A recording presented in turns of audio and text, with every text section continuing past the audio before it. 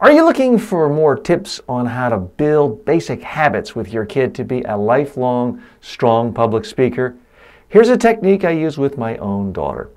We're at a restaurant.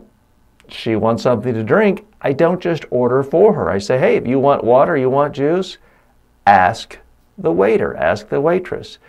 And she can be a little bit shy, but this is the motivation she needs to do it. She looks the waiter in the eye and says, I would like to have water. Now, that's not the biggest speech in the world. That's not a State of the Union address. That doesn't matter.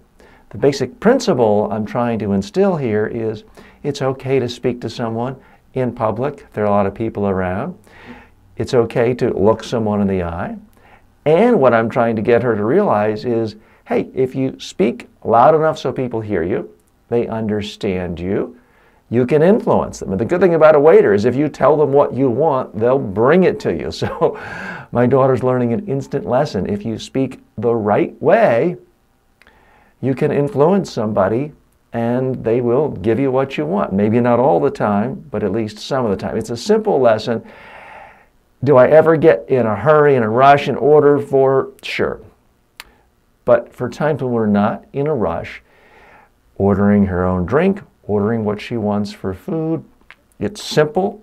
It is a type of public speaking, and it's building a skill at an early age. She's only 4.